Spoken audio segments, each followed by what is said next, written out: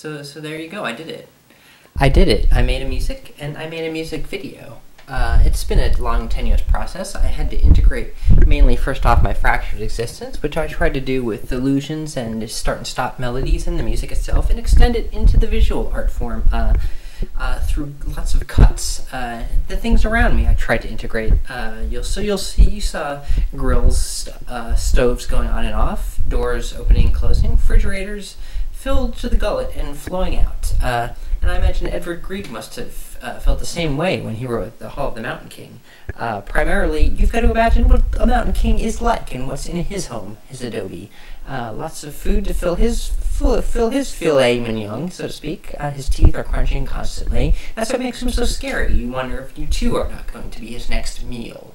So watch more of my confused and cockamamie music videos and subscribe. Enjoy. Do it all, like I tell ya.